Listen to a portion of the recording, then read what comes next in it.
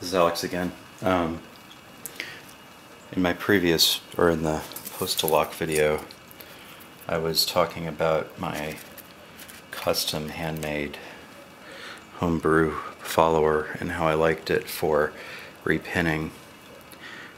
And I'm going to see if, without completely blocking the shot, if I can show you why.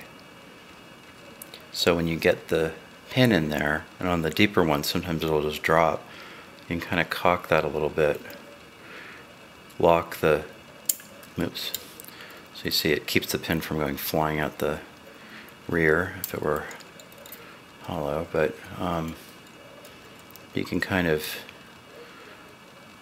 I don't know how well that's showing up, we'll see, but you can kind of, it kind of keeps it there, then you can just sort of rotate and get it in there.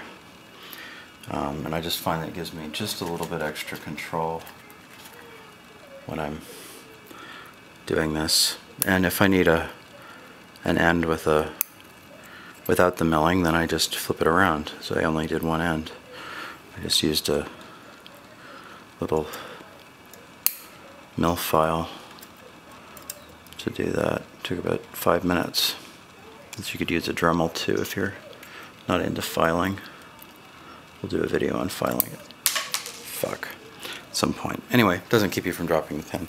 Just a little tip. So, thanks.